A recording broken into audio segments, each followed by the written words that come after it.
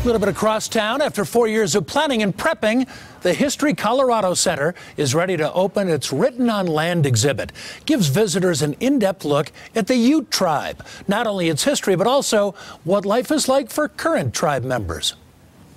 It shows people the history of an area that maybe has been forgotten or has not been realized. The Ute people have been here from time immemorial, and we have a lot of newcomers that have come into the area, and it's a way to get that information out in the history of an area.